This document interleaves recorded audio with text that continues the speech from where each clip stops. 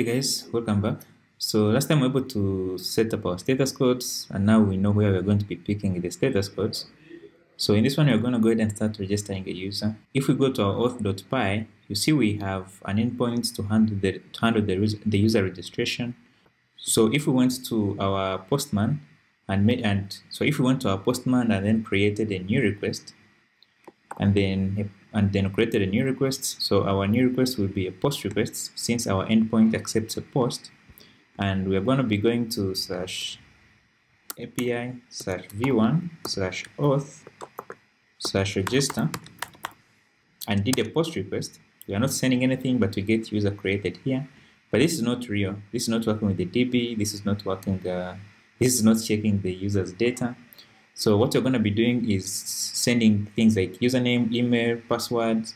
So when we get this in our handler, we should be able to create an encrypted password. We should be able to validate that the email is valid, that the email is not taken, the username is alphanumeric, and all that fun stuff. So let's start here. Now I'm going to close down this because my screen is actually small.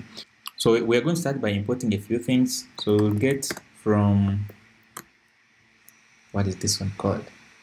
So from worksac, we do .security, import check password hash, generate password hash. So generate password hash and check password hash are going to be used to encrypt the user's password when we save it in a DB, just so people don't actually go in the DB and they see people's login credentials. So now over here, what we can do is we can try to get the data that the user is sending. So we need the username, the email, and also the password. So to get what is sent in a post request, we need to also import requests from Flask. So with the request, we should be able to do JSON.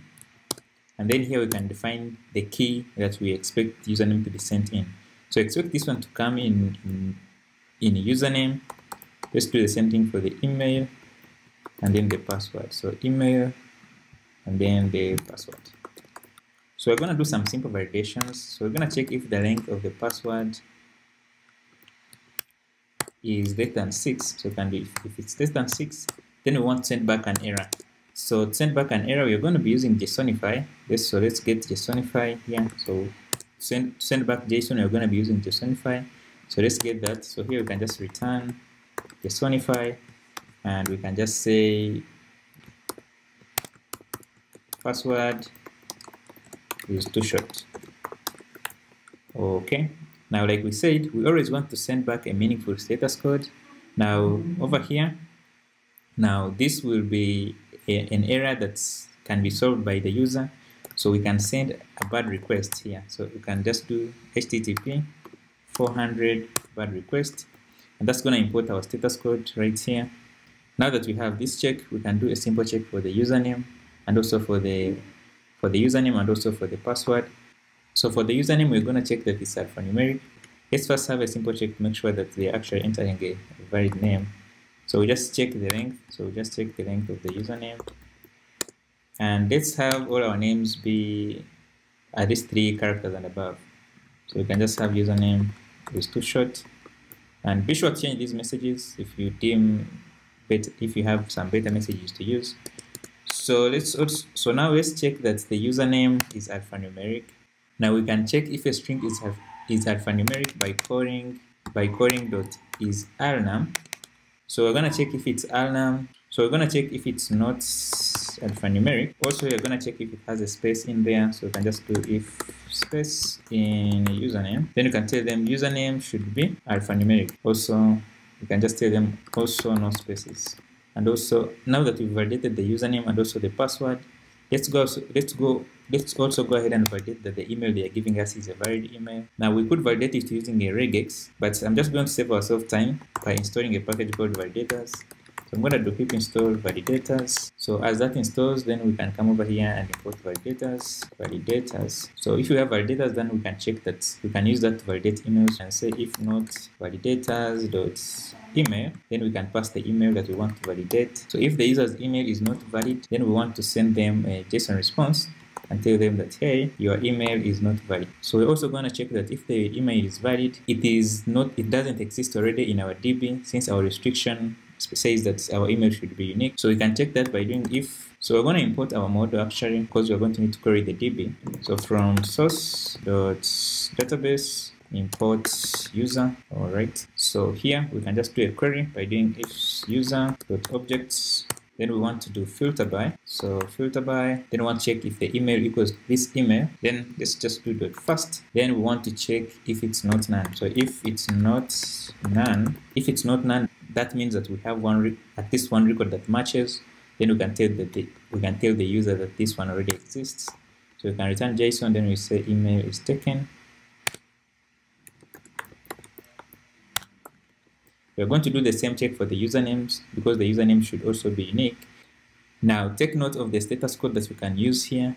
So if you go back to our status codes right here in the 400 level, notice that we also have one for the conflict. This means that a similar resource already exists on our server. So what we can do here is we can use that instead. So we can just do HTTP 409. Okay, so let's do the same check for the username. I'm gonna come back over here and just do the same check for the username. So we're gonna check for username, and if it exists, we tell them, hey, it's taken, and we send them a conflict response. So now that we have these checks in place, now we can go ahead and hash the user's password. So we can have pwd hash. So this is gonna be generate password hash, and then we just pass the password we want to hash. So the one we're going to hash, of course, is the user's password. So let's pass password in there. Now, once we have the password hash, then we can try to save this new user to our DB. So we can just we can say user equals user. So when we instantiate it, we need to pass it. The values that are going to saved in our columns. So username is going to be the username. The password is going to be the hashed version of the user's password. So pwd hash. Then the email is going to be the user's email. So once we instantiate our class, then we want to add it to the DB. So here, let's import user and also let's import DB. So down here, then we can say db.session.add. Then we want to add user. Also, we want to do db.session. Want to call commit, just so our changes can be saved. Now once we update our DB, then we can tell the client, or now we can tell back the client that we were able to save this user on our DB, and maybe they can go ahead and log in. So we can just return, of course we're going to return JSONify, and in here we can just have like a simple message. So message. So for the message, you can say user created. Now we can also go ahead and send back the user. So user, we send back the username. The username is going to be the username they gave us.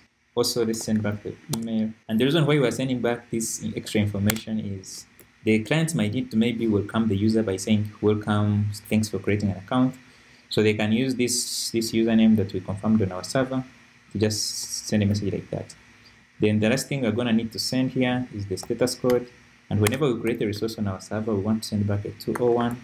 So we can do HTTP 201 created. So now, if we run back our server, so I'm going to do Flask run. Notice how we get this warning here about SQL Alchemy. Now I'm going to suppress it here, just like they are suggesting.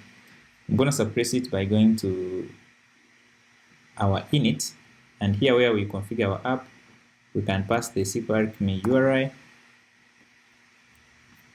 And also this, so I'm gonna set that one to now. I'm gonna set that to false, just so it stops yelling to us. So once we save that, you can see that it restarts, no warnings. And now if you go back to our Postman, so I'm gonna go to Postman. This is the request endpoint. Then I'm gonna select JSON here. Now when we select JSON, then we can be able to send our keys and values. So we can just do like username. So for the username, I'm just gonna say username. Let's set the password. So the password can be password. Then let's also add an email. So it can be email. Let's have email at app.com. And now, if we made this request, so if I click send, oh, notice that we get an error. And the reason why we are getting this error is because we are doing .objects. So this should be .query. So let's change that one to /to.query. So now if we try to do the same request, notice that we get our user created and we get a 201. So now if we try to create the same user, you see we get the error, email is taken. So if we change the email, I'm going to add another P and try again. You see that we match the username is taken. So I'm going to change the username, but I'm going to make the password short. So if we try to do this, you see that the password is too short and we can't use that. So let's just make sure our password is good. So for the username, I'm going to leave some spaces and also add some exclamation marks. We try this. You see that our validation for the username is also working good. Now, if we leave only a space, let's do that. You can see that it is still being handled properly. So if we run this, you can see that we get another user being created, and yeah. So that's going to do it for now. That is how we register a user. Now in the next one, we're going to be talking about how to use JWT authentication, how that whole token authentication thing works, and how to set it up with our app, and how to log in a user. So thanks guys for watching. If you enjoyed the video, give it a thumbs up. Don't forget to subscribe. I'll talk to you in the next one.